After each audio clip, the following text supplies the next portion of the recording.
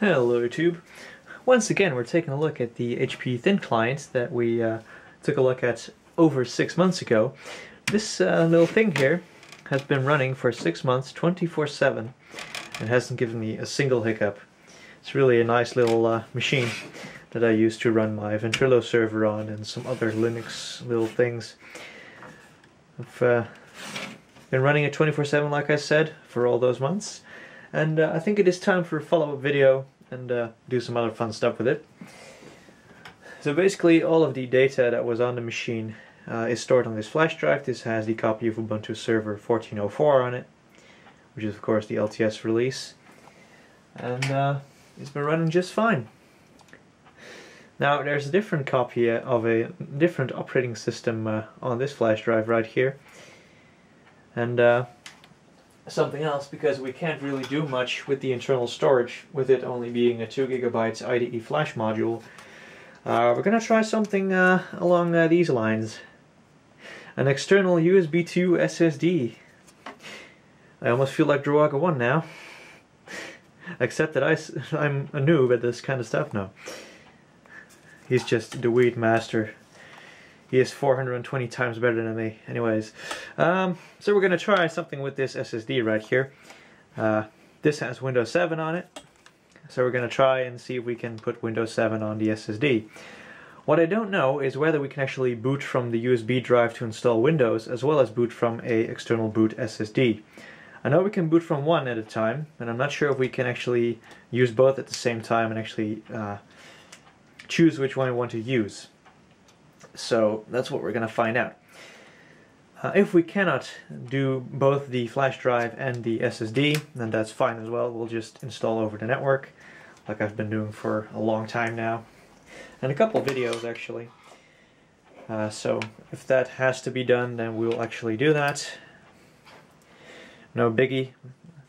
I mean, we could even install Windows XP embedded if you wanted to, or something like that. That would have run on this machine. But in case you have been wondering, the purpose of this video is to see if we can use this HP Thin client as a desktop computer, yes or no.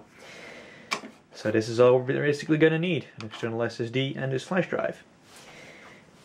So yeah, I'm currently finishing up installing High Sierra on the Mac Mini server, which is going to be sold, and as soon as I'm done with that, we're going to take a look at this guy. Alright, one ghetto setup, check. And let's actually plug in the darn thing. Come on, go in. Jesus. Alright, it's going to power up now. I'm not sure if we'll actually be able to get into the BIOS or whatever.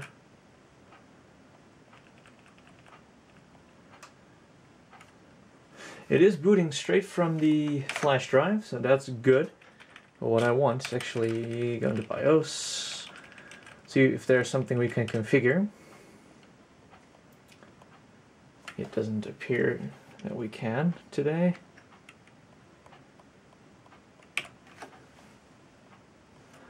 I think it's just escape, really.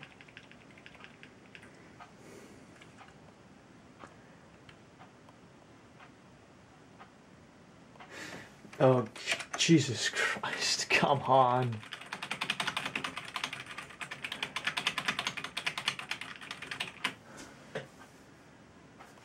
I'm pretty sure it says press delete to enter setup, but it's just not doing that. Jesus Christ. Oh, it's F10. Okay, it's F10. Now we know. Now we know. Alright, come on. No, I don't want to exit. Okay, so we have the Sempron 2100 Plus. 1 GB of memory, 2 GB of flash storage.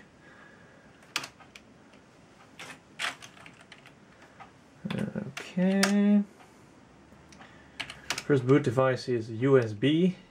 Yeah, like that makes a difference. Doesn't seem like you can actually set anything. Let's give ourselves a pause delay of 5 seconds so we can actually see anything. We'll enable integrated audio because we're going to be trying to use it as a desktop. Yep, got all USB ports enabled.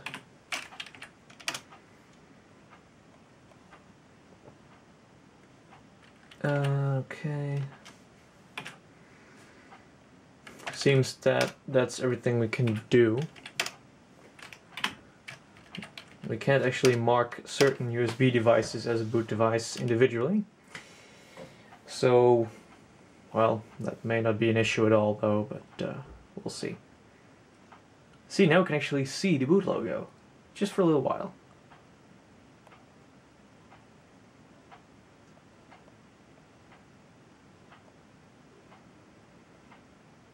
And now it's loading files. And the next thing we want to know is whether Windows 7 will actually support the USB 2 controller so we can actually install to USB. Because I'm not even sure whether that's at all possible, to be honest. I know you can do it on XP. That just sees another drive. It doesn't matter to which controller it's actually connected. So we'll see what Windows 7 thinks of it.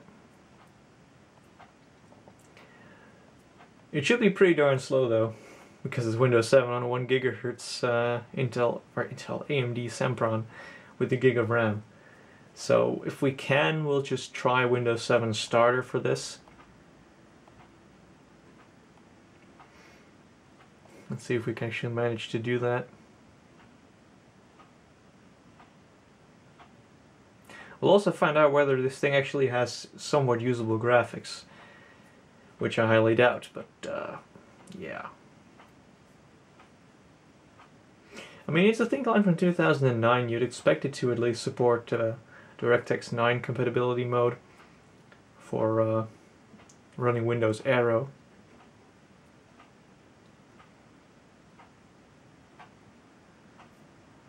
But yeah, let's actually not bore you guys with another installation process at slow speed. Let's just speed this up a little bit. Well, that was short-lived. It is in fact detecting that it's running on USB.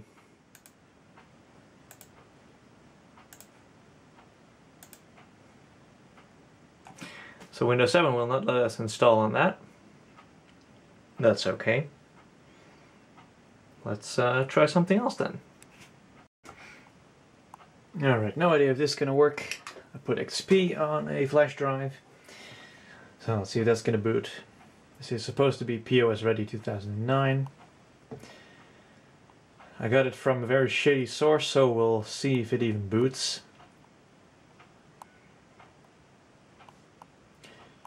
So far the answer is yes. But of course, there is no guarantee. And then again, I'm pretty sure that this will not fit on that 2 gig internal flash card if it ever comes to that we can't use their SSD. So yeah, we're about to find out. I've personally never done this anyway, so this could get interesting. Windows XP. Copyright Microshafted Edition. Press any key for a command prompt. I'm not feeling like prompting for commands. Ah, there we go. Windows Embedded, POS Ready, piece of shit ready, 2009. Alright. Let's go through the setup.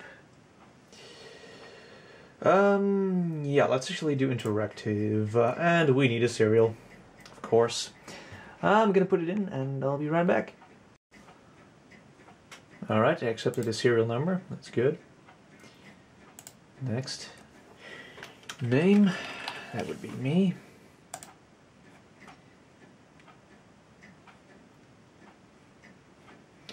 Don't have any other drivers for this machine, so we'll just do it like this.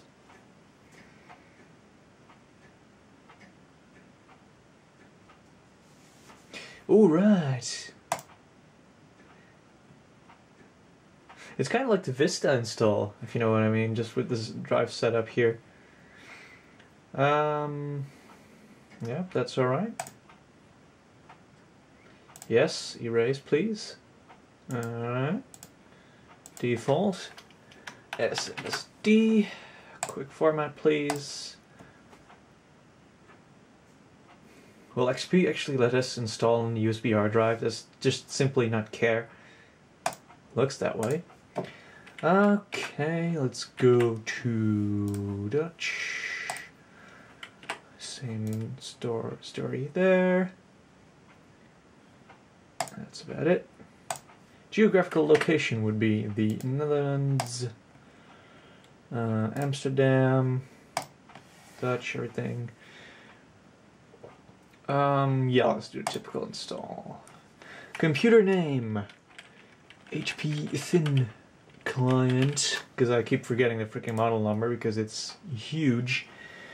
Let's put in a password. Let's see if it'll actually allow me to use my regular password. For testing purposes, that is. Nope, it has to be a strong one. I'll put some very strong language in there. There we go. Yeah, it can do DHCP. Workgroup, yup, I don't want it to hook up to the domain quite yet. Well, I might actually do that, to be honest. Or should we? No, we shouldn't. It's really annoying.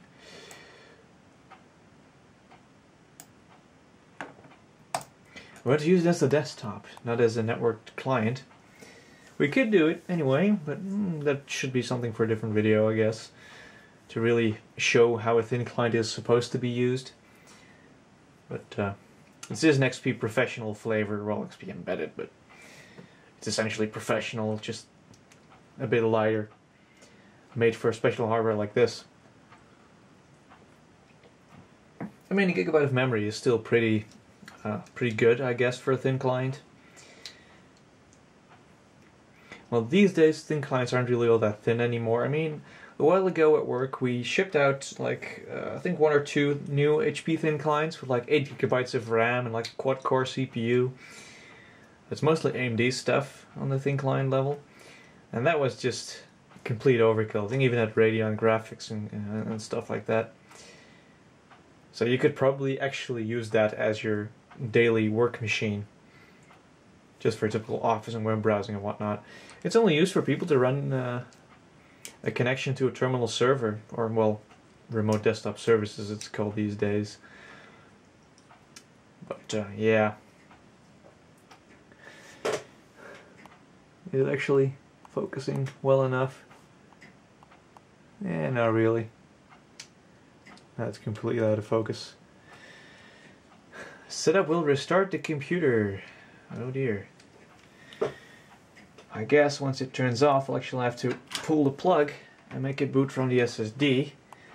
Because I'm pretty sure that if we try to boot it from the USB stick, we're not going to be happy at all. I'm pretty this works.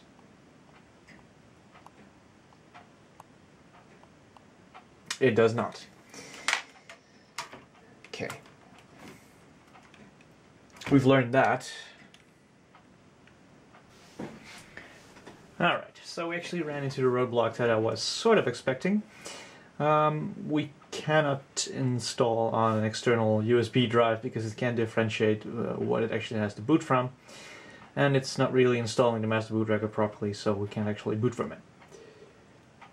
Instead of messing about and trying to get it to work anyway, I don't really have time for that, we're just going to install straight to the disk on module or the IDE SSD that's already in the machine itself. Now, this may mean that I can no longer boot my Ubuntu server. I don't care too much about that. I can always reinstall that. But, yeah. Let's actually install on the disk on module instead. No system disk was found. This is the system disk. Make it work. Damn it. Yes, this one. No system disk was found. Well then. Now what do you want me to do? Ah, crap. crap. It's probably not formatted properly. So we actually have to clean the disk itself first. Because apparently we're not allowed to use it as a system disk. In its current state at least. So we'll have to go through all of the misery once more. There we go. Disk parts. I guess you can probably tell that I've never actually had to use this part before. Which is my way of saying that I've had to use it way too often. In my job, actually. So, let's get a list of what's in here. List of disk. We have one disk. It has no free bytes. Select disk 1. Clean. List disk. Free 1953 megabytes. There we go. Now it's usable. At least it should be. It's not GPT, it's not a dynamic disk, so now it should be good. Let's close. And it's actually going to reboot again. Oh, great. Yep, it was indeed a partition error, so that's good. I'm just going to call this DOM. I'm going to prepare a quick format, or perform it. And see how that goes. Gotta change this again. Nope, I'm not in Belgium. Close though. Let's see. Let's see, Amsterdam right there. Typical. Wait, what? What happened? When we were trying to install to the SSD, the typical size was about 700 megs, and now it's freaking over 2 gigs. How does that work? Notepad. I want Paint. I definitely want Paint. I want a calculator. Oh yeah, keep a calculator. WordPad. Yeah, I can do with that WordPad.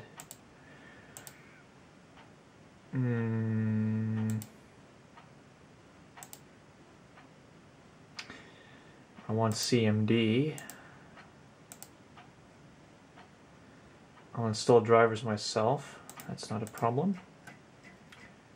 Indexing service. That actually takes 14 megabytes. Wow. Okay, let's not do that. Don't need monitoring. Yeah, let's do networking actually. I might actually need that.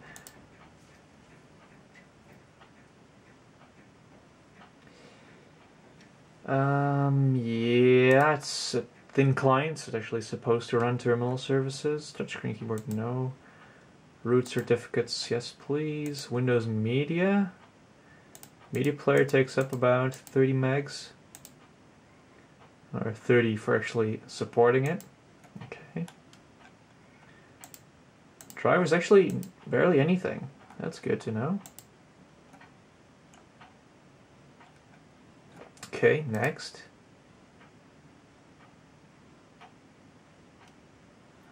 Paging file size. Bro, that doesn't even fit. Let's do 512 to... I don't freaking know. 256 to 512? Is that gonna work? Jesus, let's just let the system manage it. See, it's too small. Oh, why do you want me to do that? Jesus Christ. Let's skip the page file altogether. Let's live dangerously. HP Thin 5730W. Yeah. Put in the password again. Jesus. There we go. Password. Fuck all that shit. Install. Yeah. Let's see if this is gonna work. I'm gonna bet your ass it won't.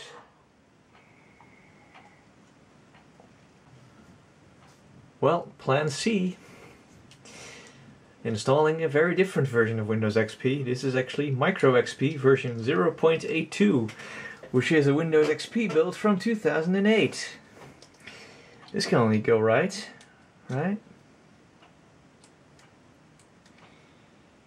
Starting Windows. I know a lot of copies of Windows XP that either hang right here or completely blue screen.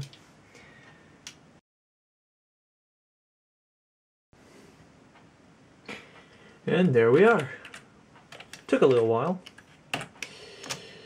Let's delete that partition, create a new one, and give that a whirl. The ISO is less than 200 megabytes, so I'm assuming we can fit this on the Discon module in the thin client no problem. We're about to find out.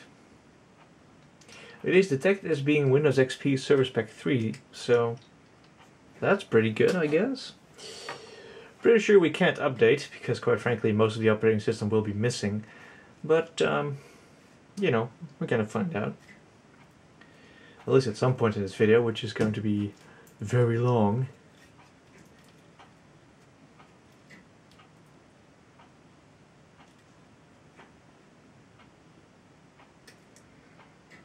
Alright, this is going nice and fast.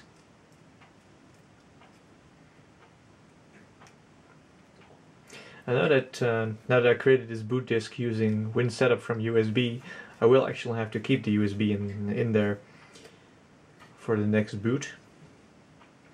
And I should be able to pull it after the second part of setup is done.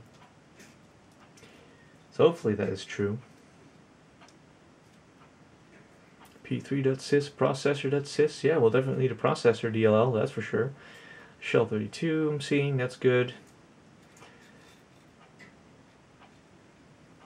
You know, if this copy doesn't work, I have some other copy laying around, or at least it's finishing up from uTorrent right here. It's another modified copy of XP Pro. There we go.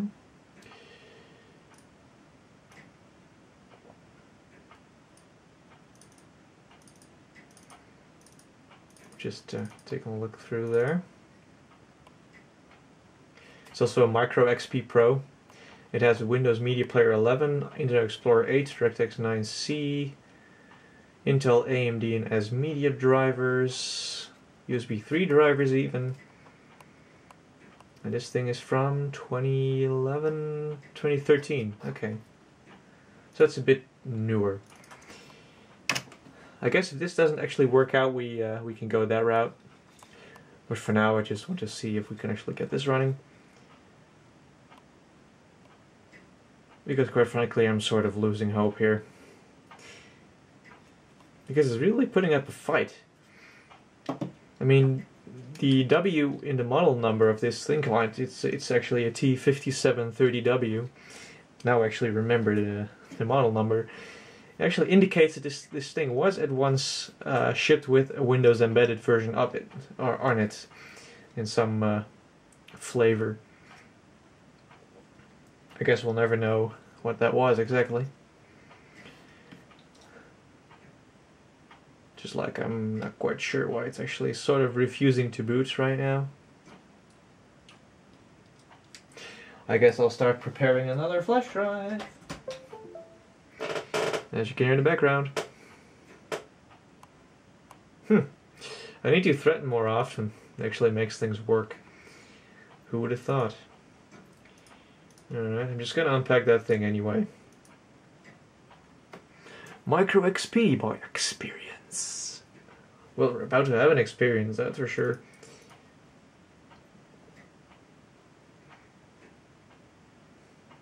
It's not a very fast experience, though, is it? Alright. Meanwhile, I'm just prepping another USB flash drive in case this goes horribly wrong. And TFS, yeah, thank you. Please wait. Well, I'm gonna do the waiting, you can do the watching. I decided to put in the other image anyway. You know, the one that I mentioned before. With Service Pack 3 and IE8 and all the good stuff. Turns out that that micro XP wasn't really that good of an idea in the end. Because our goal is to get a fully operational desktop operating system and not one that's just sort of broken because it had to be compromised in such a way that it's not really all that usable. You actually have to run a couple of different programs or to even install a driver. I want an operating system with at least full desktop functionality and not just something that's completely basically brought to shit so it could actually fit on the smaller hard drive. I think 2 gigs is enough wiggle room, so we're gonna give this one a shot. I'm assuming this is fully unattended, just like micro XP. So we're just gonna have to wait and see. This video's been going on forever. But I'm not gonna stop until we have a desktop operating system on this thin client, so I'm not gonna stop right here. I am gonna stop filming right here though, and I'm gonna pick this up in the morning when we can actually see a little bit better what's going on. This has been going on for long enough. I'm just gonna let it run its course, and once it's up and running, we'll pick up the recording. I think that's a good idea for all of us. It is now the next day, and as you can see, everything is up and running on Windows XP. We're even running full resolution right now with the Royale theme. Let's actually bring the resolution down a bit. What's a good one? They're all shit, really. Let's try this then. Whoa. That's ultra wide before that was even a thing. Let's try this one. Nope, that's still pretty crap. Maybe it's just a scaler in this thing that's kind of shit. Let's see, 1024 by 768. Does that work? Yeah, that works great. Now you can actually see what I'm doing. Right, so this is the machine. In terms of hardware, what we've got here is the Sempron, as you can see here. It's a mobile Sempron 2100 Plus. You may remember that when I got this thing, it actually had a Turion X2, which is still possible to put in here, but this is a 1 GHz single core processor with 1 GB of RAM. So there's that. We have integrated gigabit LAN by Broadcom. We have Realtek HD audio, so it's pretty good up to date. Let's actually take a look at CPU Z here, so you can get some more insight. This is the socket S1, of course. That's the main socket that I used. This is a 64-bit capable CPU. We have 256 kilobytes of level 2 cache, 800 MHz hypertransport bus. The motherboard here, Hewlett-Packard. Chipset is an ATI RS690M. It's actually an ATI chipset. BIOS 2009. There's an update for that, but I don't really care. We have 400 MHz single channel DDR2. Excellent.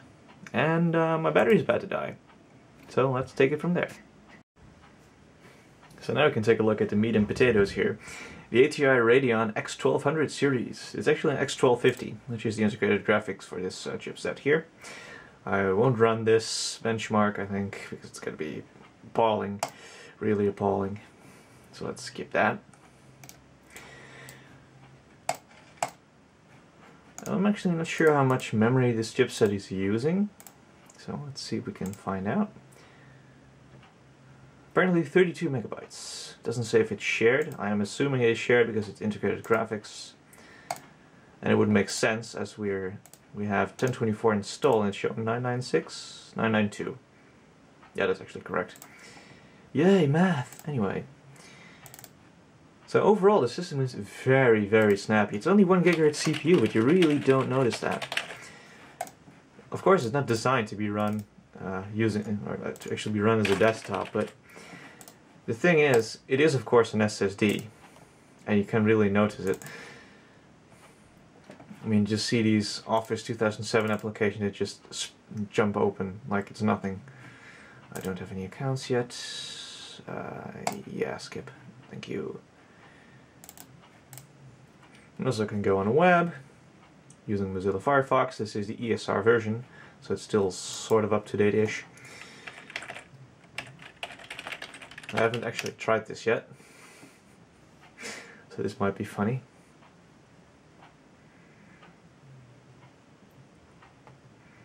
Of course, you could imagine single core AMD Sempron at 1 GHz wouldn't be extremely quick. But I've seen Pentium 4s that load this slower, so yeah.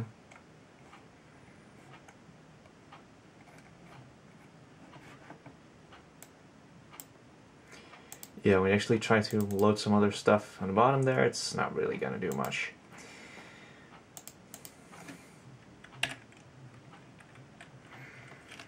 Let's look for some LGR today. So let's go there. It's finally caught up with my typing. I really shouldn't have tried to scroll down.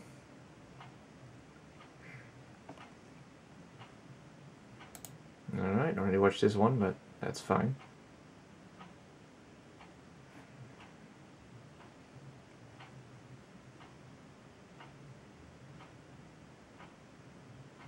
Well,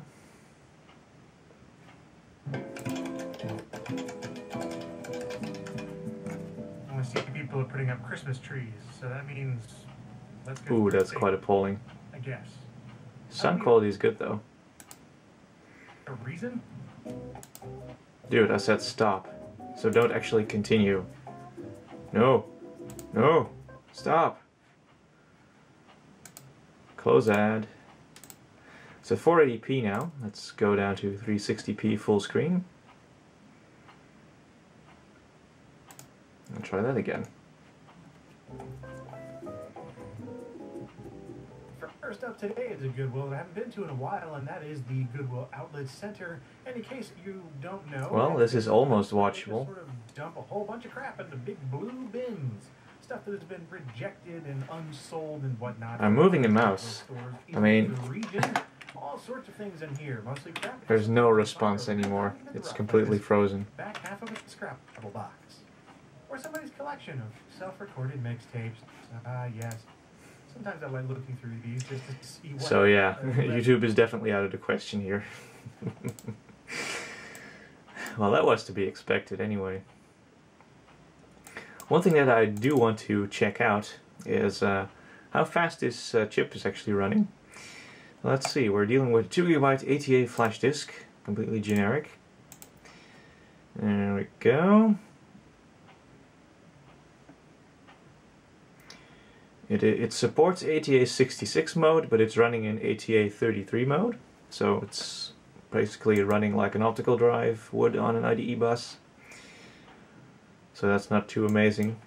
So that would indicate that if we were to run a benchmark test here, we should end up somewhere, we should top out around that 33 mark in terms of megabytes per second. So let's see what it does.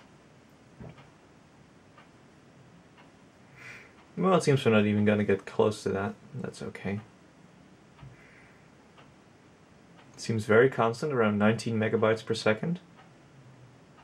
But of course, it's the access times in SSDs that makes them very quick.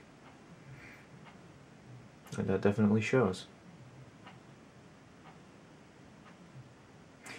Yeah, that's going to take a while. I really don't want to go through all that. So we get about 20 megabyte per second transfer rate, which is fairly low, but the thing is, like I showed you, I mean, just opening programs, boom, it's just instant, really. You also just browse through Windows, it's all very nice and fast. It's remarkable how quick this machine really feels, considering it's only using an ATA 33 bus that only can, and an SSD that only does 20 megabytes per second, so. What? Have been changed or moved? Wait, what? I just installed that. Where did it go? Madonion.com, 3mark2001SE. That's right there. Jeez. Because that's the one thing that I still want to try. Can you probably, or can you even use this machine, aside from just regular desktop tasks, can you actually use it for some retro gaming? And 3D Mark 2001 is pretty much the benchmark to prove or disprove that. And let's give it a whirl. Well, default settings, just like everyone else does. And we can get a feel for how this machine would perform if it were used for gaming. Because it's a 1 GHz CPU, it has pretty okay graphics. Well, it's integrated graphics from like 2004. But, well, 2007 actually. So it's probably, you know, somewhere along the lines of an early 2001-2002 gaming PC. You could probably compare it to like a fast Pentium 3. And the graphics are basically going to be on the level of, I would assume, something like a GeForce 2. But we'll see how that goes. So far it seems to be running okay. I'm going to let this do the benchmark. It's running pretty poorly right now. And we'll take a look at the score and we can do a wrap-up. Alright, the test has been run, and like I said, it's somewhere, it's actually in GeForce 2 territory. This is somewhere between the GeForce 2 MX400 and the GeForce 2 GTS. So that's actually not too bad. So that would put this at, you know, pretty much like a 2001 typical gaming computer, except this one is completely silent, it is completely passively cooled, and can be picked up for next to nothing. And it comes with an SSD as standard. Yay! And you can just, you know, hook up a USB hard drive and put all your games on that and run it, and it should be good. The only downside would be the software, because quite frankly, yeah, we're running Windows XP, so that might hamper your performance in some departments. You can't really do DOS, for instance. Although I would imagine that you could probably get DOS working. You could probably just install it as DOS on this thing and run your DOS games that way. But, you know, that might be something for another video. For this video, I'm going to wrap up right here. So, the question that I set out at the beginning of the video, whether you could actually turn one of these into a desktop computer, the answer is absolutely yes. You can browse the web, you can't really do YouTube or anything, but, you know, browsing websites is just fine. You can do your word processing, you can do some retro gaming if you want to, that is from games that are around 2001 and older. You can definitely do that as well. So, overall it's pretty nice. So if you have any other suggestions of things that we could do with this machine, aside from installing DOS, and even if you want to see me install DOS and try to run DOS games on this, do leave a comment stating that you want that. And I'm also looking for other suggestions of things we can do with this, just to have some more fun. And I'll be looking forward to those. So I hope you enjoyed this video, I thank you all for watching, and I'll see you guys in the next video.